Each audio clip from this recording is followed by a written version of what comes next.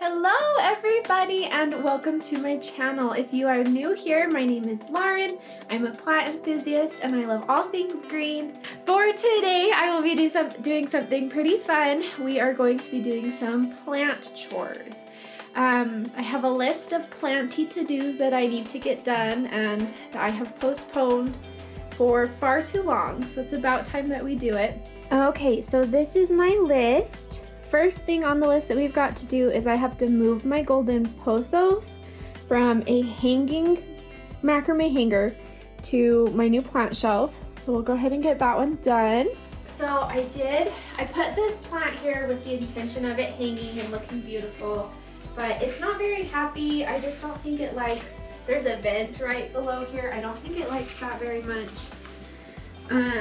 And then it's hard to water hanging plants, so it's just easier for it to live somewhere else. I have a good spot for it, so it's gonna live somewhere else. So here she is, looking like a thing of wilted lettuce. I'm gonna grab my watering can, plant food. So I just bring it into my bathroom. I'm not gonna show you my whole bathroom because it's a mess. Okay, so I'm just gonna put some fertilizer in there. So if you guys have seen on my Instagram, I used to have, I still have it, it's still there. But I had a video all about how I would prepare my water and my fertilizer before I watered my plants. I had these like gallon jugs.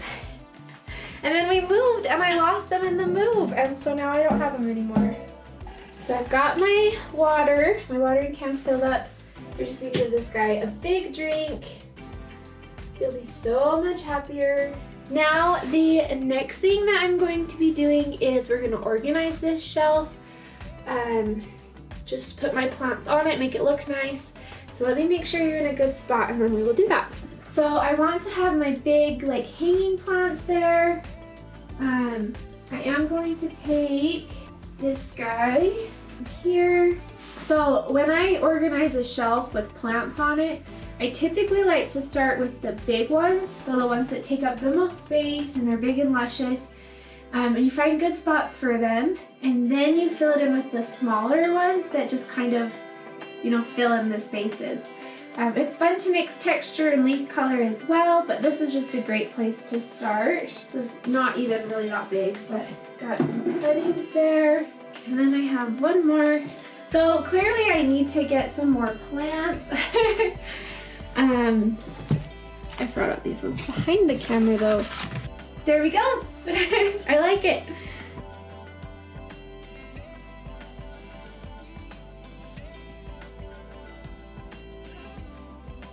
So the next item on our list is to put together my pegboards that I got. I actually bought these secondhand from someone on Facebook Marketplace, and now I'm just going to put them up in my cabinet, and then I'm going to put the other one, if it'll fit, we'll see, in my, in my Mills Botal cabinet. Step one is to take out all of the plants.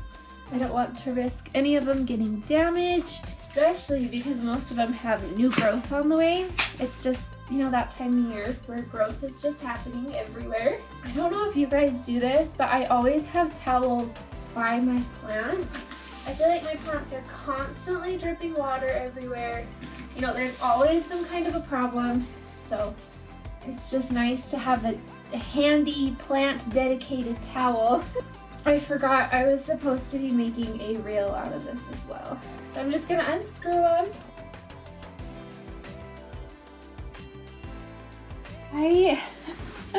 I don't think this one's gonna fit like I thought it would. We're gonna try it anyways. We're just gonna pull the plants out, see what happens. But to me it does not look like it's gonna fit. That clearly does not fit. No! I do want to show off though, look at the roots of my my Monstera constellation. Look how good they are. This guy is truly bouncing back and I couldn't be prouder. My other one actually even has secondary roots growing on it, so that's quite the comeback.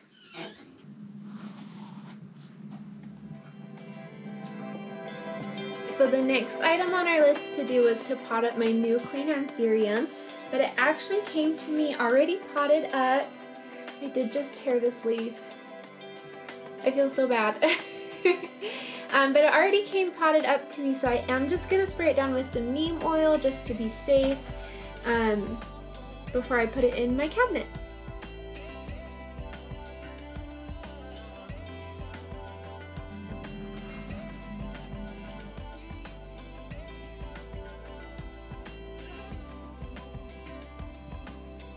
One of the very last things that we've got to do on our to-do list today is to check on my birthday plant. This is a plant that I bought from a Facebook seller for myself for my birthday. And unfortunately it came to me with root rot, so I have been treating it like crazy, trying to get it to survive. So today we're just going to check on its roots. Hopefully everything looks good. Can you hear the disappointment in my voice? We do not have any new root growth here, unfortunately. That's rotted.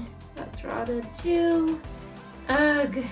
It's such a beautiful plant too. Like, it truly just breaks my heart that this is happening.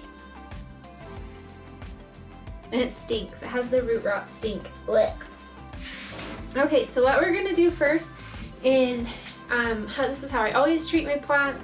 And it seems to work. It just takes a while and you just have to be patient, especially with the rot being as severe as it is for this plant. It's just a matter of patience, you know.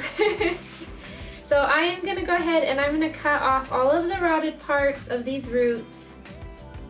That's what you want to hear, that clicking sound, because that means that you've hit healthy root and not unhealthy roots. It means they're not squishy. So it's very sad, as you can tell. Unfortunately, we're just not seeing any growth. And all of these little aerial roots and nodes kind of look dead. But what I think I want to try, as to not give up hope, is I want to like put moss here and try air layering this plant just a little bit to see if we can get some kind of something from this. Okay, so I am putting it in a jar of water with some hydrogen peroxide. I normally just eyeball this a little bit and then I will let that soak. Just let the hydrogen peroxide work its magic on those little stumps of roots. But I'll let it sit like this for probably about 5 minutes and then we'll come back to it. While my philodendron pink princess is soaking in hydrogen peroxide, I went ahead and I cleaned up my plant room, just picked up some things. It's been a couple minutes and I'm going to take it out and then let it dry, and then we'll pot it back up in some moss. So I have my plant here and I'm just going to take some paper towels. Can you see that? Some paper towels, and then I just take it right out and then I'm going to let it dry. So it's had some good time to soak. The hydrogen peroxide did its job, and now I just need those roots to dry and callus over before I can pot it back up. Wish me luck. I'm so worried this is not gonna make it. It probably won't. But send your good vibes, please. I need them. So I'll let it dry for probably like an hour, and then we'll come back and I'll show you guys how I repot it. To start, I do not ever recommend reusing the same substrate that it was in.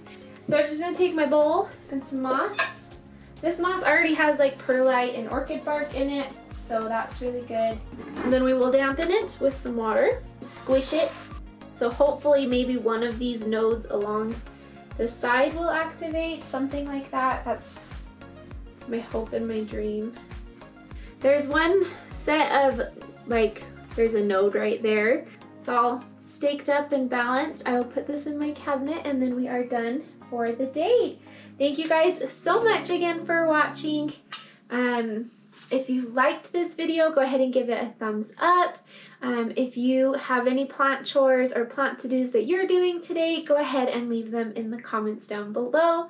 I hope this was a good video that you could just throw on and we could do chores together. If you have any questions, feel free to reach out to me. I love to talk and chat plant things.